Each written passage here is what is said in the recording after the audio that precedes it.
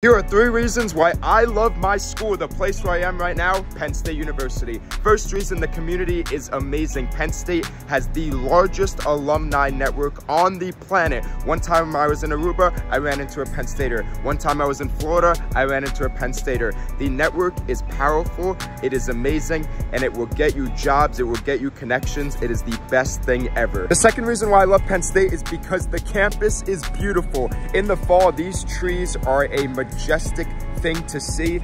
The library is that way.